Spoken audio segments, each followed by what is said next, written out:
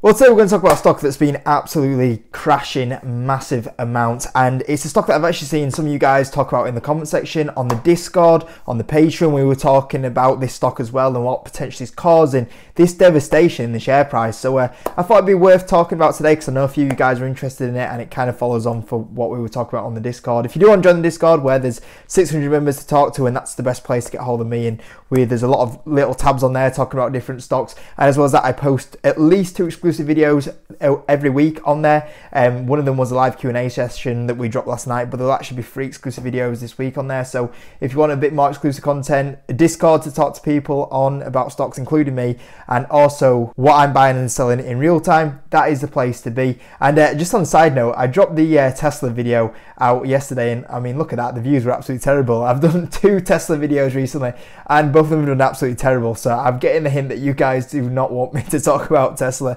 I thought, you know what, with everything that's going on at the moment, it'd be an in-demand video, and it's just totally not. I don't know what it is about that one. But getting stuck onto this stock. So this stock is National Express. And like we're saying, this stock has been absolutely battered recently. You'll be able to see here that actually, you know, we had the initial CV dip down here, and it actually touched around about £1.33, which it's actually at right now today. Actually, it's a little bit lower. And then we had the kind of quick recovery there, and then around that kind of September time, before we kind of got the vaccine news and the pop up from there, you'll see it actually went down to £1.16ish. So yeah, I mean, it's pretty much near the lows of that CV time, which is crazy because you think about that time frame and you think about that was a time where you're like, this is actually really bad, like the country's like stopped operating, and even then you're like, it's going to take years for travel to come back, you know, people going on holiday or even like work, because everyone at the time, everyone was like, yeah, work from home's here to stay, and every time there was a few cases, it was, you know, locking down. It was a really bleak time, especially something that relied so much on travel. You're like, this is a really tough time. And now to be in them sort of levels, you're like, wow, you know, that's crazy to think that's how low we have now got to that point. And if we zoom out, I mean, apart from the massive lows of the 08 recession where it got to you know, nearly 92p, I guess that's the only time, you know, we're kind of there. We're the lows of the CV, and we're in the lows of the Great Recession. That's how low this stock has got at the moment. And the days where we were selling this stock out for a 100% return, you know, this is a stock that I've held for 2 years, and I made some good money up on it. You know, I was up over 100%, and I was trimming some profit on it. You know, the days of selling this for 100% seem long ago now, and now we're buying into the dip again. And the weakness especially has come in the last few days. I mean, look at the last 5 days, the stock's down 14% at the moment. In the last month, down 23%. The last 5 days have been brutal. The year to date, down 51% at the moment. So yeah, I mean, it's just really since, I would say, the 27th of May, this stock has just massively deteriorated a huge amount. So why is this happening? Why is the stock deteriorating so much? Now, the first thing to do is look financially. Has something changed with the business financially? And if we actually go on the recent trading update, which was on the 20th of October 2022, it hasn't. In fact, it's at its best point since 2019. You'll be able to see here that revenue is now up 33% year on year, and actually 5% ahead of 2019 levels, which is obviously the last full year of operating. You can see here the business is now a better place than 2019. So financially, not too much of an impact from that point of view, and profit should start coming back going forward as well, and we should be seeing around about 50 million of profit as well. So financially, it's in a better place than where it was really in 2019, and you'll see here financial 2022 results are anticipated to be broadly in line with expectations. And if we have a quick look at the expectations from analysts, if we use Simple Wall Street, if you want to join, link is in the description, you'll actually get a 30% discount if you join through that link. But if you look here, you can see that analysts are expecting, you know, 55 million this year, and then a move to 91 million. So you can see, you know, they're moving into a good place of revenue. The profit's not really an issue at the moment. They look at the valuation, it's not a really bad valuation. So fundamentally, there's nothing really going wrong with this business here. So that's that one kind of ticked off here. The next thing that could kind of explain the dip is that it's just the stock market. It happens. Stocks lose value for no reason. It happens all the time. You know, if we look at one that we just talked about a few weeks ago, which is Hollywood Bowl, we were talking about you know, why is this stock dipping so much? You know, this one, you know, around January time, this one fell off a cliff and, you know, was down nearly 40% for no reason. And this was a company that financially performed amazing last year, and it just made no sense. And then eventually around September time, it rallies, goes on a very good run. It's up 41%. And that's what happens in the stock market. It's crazy. We can have great assets that for no reason, that's the thing with the stock market, you know, great assets that just lose 40% of its value for no reason. That's what can happen. And eventually, you know, the market will realise and wake up and go, this is a bit low for this, and then they come in and it's up 40%. So it could be a kind of like Hollywood Bowl situation where it just loses value because it does. And then what we'll see is the market finally snap back to reality a little bit and go, you know what, we've probably sold that National Express stock off a bit too much. So that's another thing that could potentially be happening. Now, a few things that we talked about on Discord is the rail strike affecting National Express. Well, really, when we look at this situation, it's not. We actually saw National Express actually come out, and I think I highlighted it somewhere here, that they actually said that they benefited from the strikes.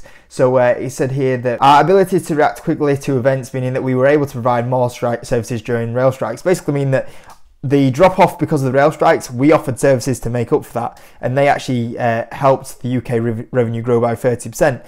So yeah, that was basically National Express saying we're benefiting from the strike situation. So that's not an issue clearly for National Express. The next issue could potentially be around the debt. At the moment, National Express is a bit debt heavy business. It's not cheap buying trains. It's not cheap buying buses. So we know there's going to be a bit of debt on there. It does mean they've got fantastic assets as well, by the way. But if you look here, you'll see here there's 81% debt to equity, and they sit on 1.3 billion of debt. But they do sit on 341 million of cash, so it's not a terrible balance sheet here. So you could say, okay, we're moving. They've got a lot of debt here. We're moving into a place at the moment where interest rates are going to go quite high. So if you've got a lot of debt and you've had them interest rates on that debt, you know, like 1-2%, and now you have to go and refinance that debt or anything like that, you know, you're talking you might have to get that at 6-7%, is then that would obviously affect, you know, the profit further down the line, and obviously make that balance sheet a little bit worse. So, you know, is that potentially something that is spooking the market at the moment with National Express? Potentially it could be. The only thing is that when you look at National Express, they do actually say on the recent update a bit of clarity around the debt, and they'll be able to see here, they'll talk about inflation protection from fuel hedges, and it said over 80% of its debt is fixed interest rates with no material exposure to increased interest rates, basically meaning, you know, obviously they can't go up, and that's until 2024. So, you know, 80% of that debt at the moment is covered at, you know, the lower interest rates until 2024. So you're thinking there, that's, you know, over, you know, 12 months away. In 12 months' time, would then we see the interest rates come down, and if they were to kind of, you know, refinance some of this debt, will that, you know, would they be able to get the lower rates then? So basically, the overall thing is that the debt isn't really a problem unless this continues for like another 12 months. So yeah, the debt, even though it could potentially be an issue why the shares are falling, I don't know, because you can see here that they shouldn't have too much impact from the higher interest rates at the moment. Could be a problem in 2024, something to keep an eye on, but it shouldn't be causing the share price to fall off a cliff what it is right now. So that's obviously something to keep an eye on. The next thing is potential strikes. So it says here, West Midlands bus chaos looms after National Express engineers pay strike to vote. So basically they are unhappy because they have been offered a 10% increase. Meanwhile, the company's drivers have also been a pay rise of 14%. So basically, some of these engineers in West Midlands, so that's quite a small area really, you know, when you think about all the countries that obviously that they operate in, it's quite a small area, so it shouldn't impact them too much. But obviously some of their engineers are striking because they're not happy that the drivers got offered more of a pay rise. Now, I've got to say, I wouldn't be stuffing my nose up at 10%. Like, I know they're like, well, they got 14, so we don't want to have 14, but like 10% is like pretty good. That's near pretty much what inflation is, and I'm pretty sure if they're engineers, I would guess they're probably getting more higher wages than what drivers are getting. I'm not 100% sure, but you know, a 10% increase on whatever the engineers were, if they're getting, you know, 10-15 grand more a year than what the drivers are, that's a good offer. So I don't think National Express looks like too much in the wrong here. I don't know the ins and outs, and that's me kind of with not much of a research, and I might be wrong here, but that would be my suggestion here. So I can see why National Express are kind of digging in and going, well, you guys get loads more, so obviously you're not going to get as much of an increase. So and I think that's fair play. You know, there's so many businesses at the moment that haven't been offered or workers that haven't been offered a pay rise, and then you got offered a 10%. I think that's pretty good. So I think I'm Team National Express on here, but I don't know too much about it.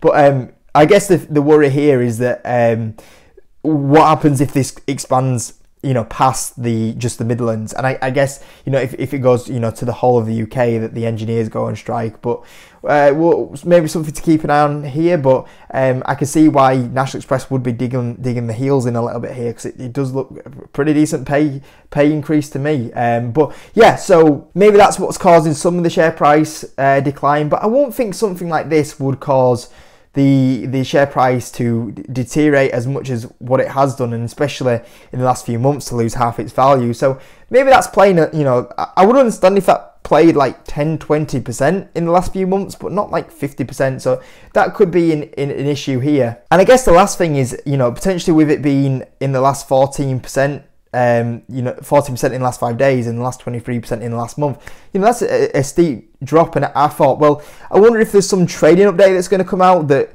it's being leaked out a little bit and people know about this trading update, and it's not going to be a good trading update. But I thought, I can't see National Express actually bringing a trading update until probably next year, because they did bring one out in the 20th of October, which is only 2 months ago. So I don't think that would be the case for that to happen. So I mean, the only other thing that I was kind of going on here is that the market knows something that we don't currently know yet, because I don't know why the market would dump this off so much in the last month like that, unless there was something that we don't know about. So that's potentially something to kind of think about. And for you guys that are potentially like, hold on, that actually works, like Wall Street and investors sometimes get stuff before it's out on the market. Yeah, 100% of the time it happens, especially on the UK side of it. The UK side is probably one of the worst areas where you'll see share prices start declining, and you're like, why is that declining? Like, there's no news out, and within like a week or a couple of weeks, like some news comes out, and you're like,